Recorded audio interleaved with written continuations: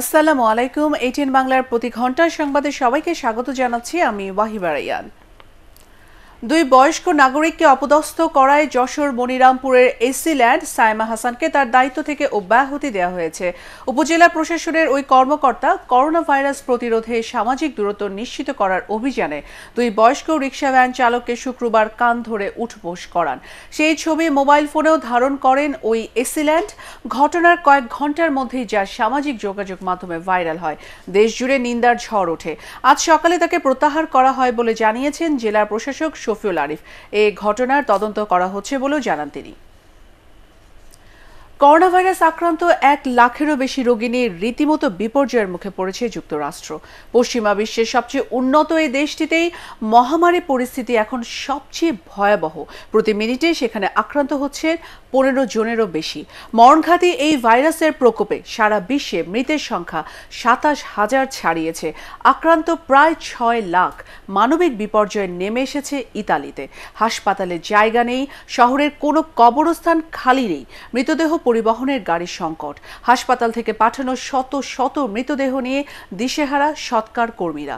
দেশটিতে একদিনে 900-এরও বেশি মানুষ মারা যাচ্ছে করোনা ভাইরাসে। স্পেনেও লাফিয়ে বেড়েছে মৃতের সংখ্যা। 24 ঘন্টায় সেখানে মারা গেছে 514 জন। মাদ্রিদ, বার্সেলোনার অনেক হাসপাতালে এখন শুধু লাশ আর লাশ। খাখা করছে শহরের অলিগলি। পরিস্থিতি খারাপ হচ্ছে ফ্রান্স, ইরান, জার্মানি, নেদারল্যান্ড এবং বেলজিয়ামেও।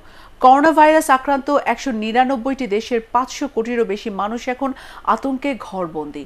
কারফিউ, জরুরি অবস্থা, লকডাউন বা ছুটি 100টিরও বেশি দেশে। দিন যাচ্ছে, পরিস্থিতি খারাপ থেকে আরও খারাপ হচ্ছে। কুলিয়ে উঠতে পারছেন না ডাক্তার, স্বাস্থ্যকর্মী ও স্বেচ্ছাসেবীরা।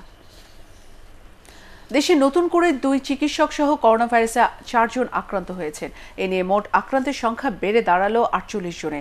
ব্রিফিংয়ে রোগতত্ত্ব, রোগ নিয়ন্ত্রণ ও গবেষণা ইনস্টিটিউট IEDCR এর পরিচালক মির্জাদি সেব্রিনা ফ্লোরা এ তথ্য জানান। তিনি বলেন, ভাইরাসটি সীমিত আকারে এখন কমিউনিটিতে ছড়াচ্ছে। দেশে করোনা আক্রান্ত রোগীর নমুনা সংগ্রহের পরিসর বাড়ানো হয়েছে বলেও জানান তিনি। করোনা ভাইরাস প্রতিরোধে ঢাকা মহানগরীতে জীবাণুনাশক ছিটানোর জন্য সিটি কর্পোরেশনকে 20টি গাড়ি দিয়ে সহযোগিতা করবে ওয়াসা। স্থানীয় সরকার, পল্লী উন্নয়ন ও সমবায় মন্ত্রী তাজুল ইসলাম সকালে একথা জানান। রাজধানীর কাউরান বাজারে ওয়াসা ভবনের সামনে জীবাণুনাশক ছিটানোর সময় এই গাড়ির কার্যক্রম উদ্বোধন করেন তিনি। করোনা ভাইরাস প্রতিরোধে ইউনিয়ন পরিষদ, উপজেলা পরিষদ সহ স্থানীয় সংসদ সদস্যরা কাজ করছে বলে জানান তিনি।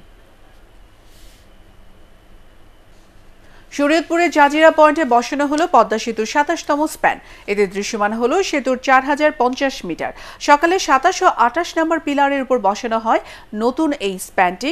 প্রকৌশলীরা জানান, তিয়ানি ভাসমান ক্রেনের মাধ্যমে আগে মুন্সিগঞ্জের মাওয়া কুমারভোগ কনস্ট্রাকশন ইয়ার থেকে স্প্যানটি এরই মধ্যে জাজিরা পয়েন্টে নেওয়া হয়। এর আগে গত 10 মার্চ সেতুর 28 ও 29 নম্বর পিলারের উপর বসানো হয়েছিল 26 নম্বর স্প্যানটি।